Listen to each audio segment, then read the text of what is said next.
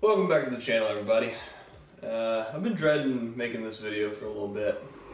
Not that it's necessarily a bad thing or anything like that. It's just it's hard.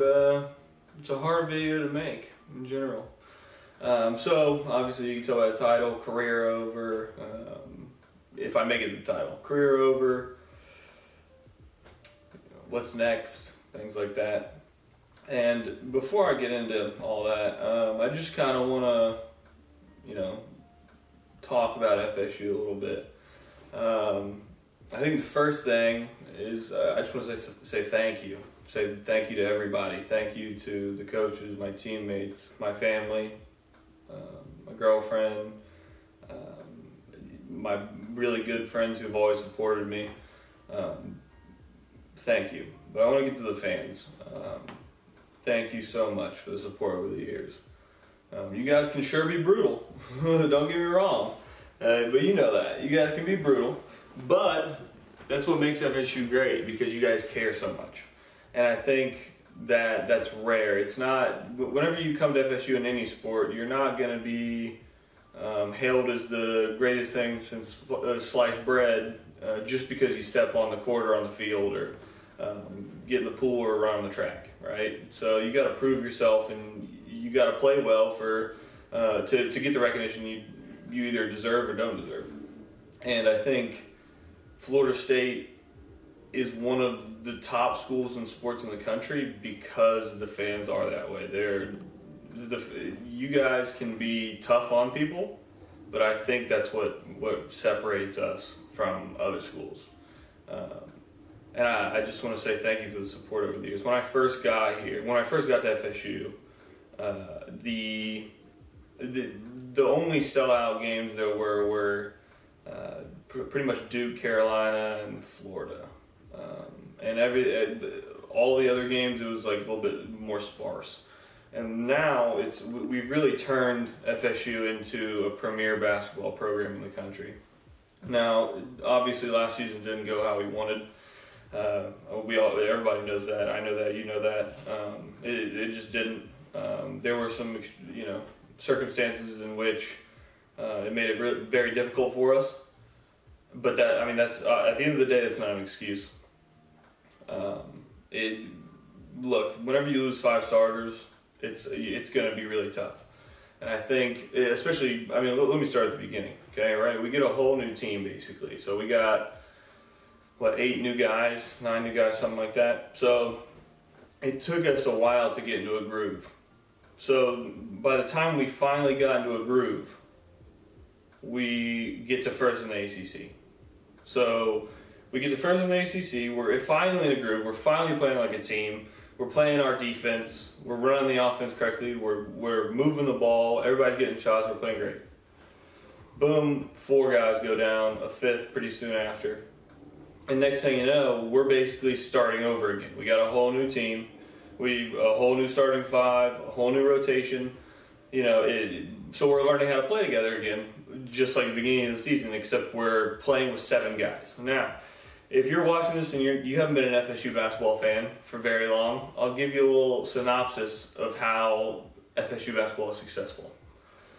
FSU basketball is successful by not playing with 7 guys, okay? We play with 10 or 11. We play a bunch of guys, sometimes 12, 13, 14. So playing with 7 was otherworldly, especially to me. My 5th year, I didn't know what was going on, right? So we start playing as a team. It takes a while. We get to like Notre Dame, and we finally start clicking. We finally start rolling, where all of a sudden the ball is moving. We get a couple guys back. It's all right. And then pretty much everybody comes back. Well, now we're back to trying to figure out what everybody, playing together. It's difficult. So you have that through the course of the season, and it's really hard. And I just want to say this. Everyone's saying, oh, the ACC's so weak. The ACC's so weak. Everybody in the ACC sucks. There's only going to be one good team from the ACC. Blah, blah, blah. Yeah, well, you saw in the tournament just how good the ACC is. All right, I think every year people love to bash the ACC, and it's absolutely ridiculous. We might beat each other, but that shouldn't really count.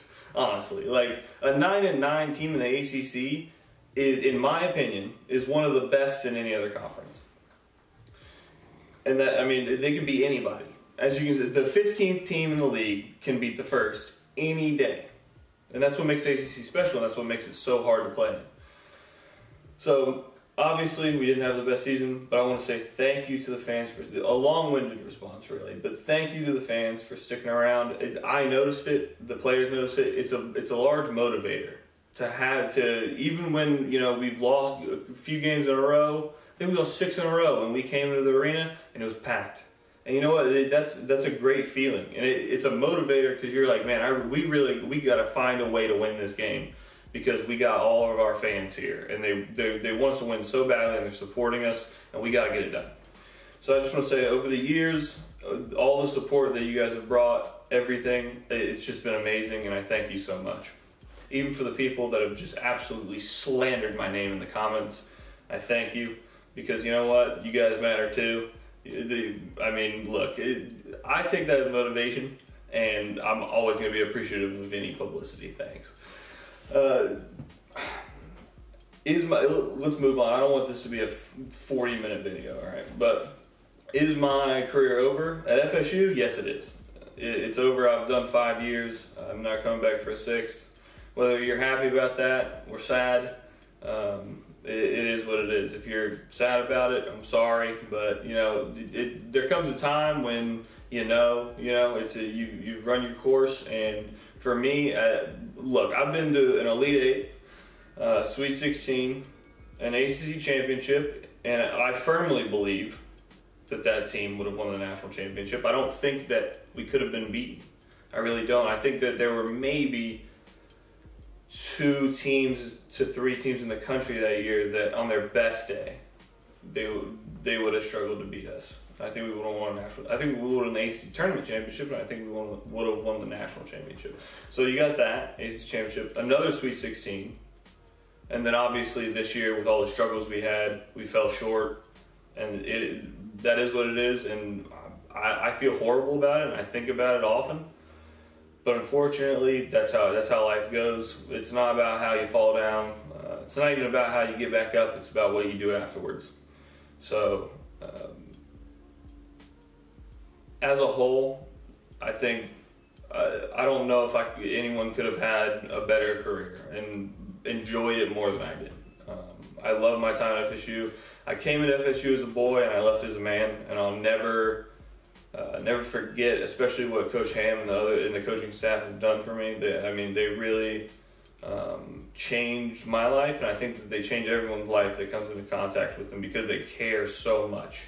They really do. A little quip to say to you guys: if you ever hear that, like somebody say that Coach Ham cares more about grades than he does about basketball, and you're like, yeah, all right, whatever, that like good publicity. It's not. He actually does. Like, he will not play guys, he will not practice guys if their grades are not good. If they're not doing well in the classroom, then you don't have the luxury of playing basketball. I don't know very many especially high major Division I college basketball coaches that would do that, or programs in general where they would sit guys out because their grades aren't very good. And Coach Ham, he's all about that.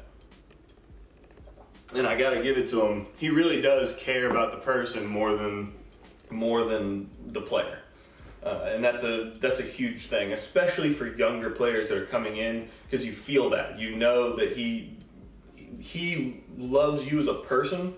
Even if you struggle in the court, if you have a bad game, Coach Ham's going to be there. You know what I mean? If you have a bad week, whatever it is, Coach Ham's going to be there for you, and so are all the other coaches. I thank them endlessly for that. I'll never be able to repay them. In terms of what I'm doing next, honestly, if you have been watching the channel for very long, you know that I don't ever do one thing at a time. I'm pretty much always doing a bunch of different stuff. So do I have one singular career path picked out? No. Could I play overseas? I possibly could, yeah. Could I get a job in broadcasting, doing TV, something like that? Absolutely. Could I simply drop everything, take an absolutely enormous risk, and run the business that my brother and I started? I maybe could. So basically what I'm saying is I really don't know at this moment. I'm going through all the different options. I'm seeing what's out there and what I can do. Obviously, in terms of basketball, I won't know for a couple more months. The EuroLeague season doesn't even end until after the NBA season does. Then you have all the workouts and things like that. Am I staying in shape? Absolutely. I'm never out of shape. I was born in shape. So I'm still working out, still shooting, still getting all the skill workouts in, still lifting, staying in shape, doing all those things. But I'm also exploring other options.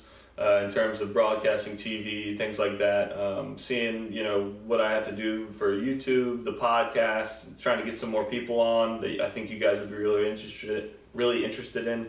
I'm also running a business with my brother at the same time. I will plug that in the description below. It's HANGFREE.co. We are making the website right now, but right now we're selling on eBay and Etsy. And follow us on Instagram at HANGFREE.co.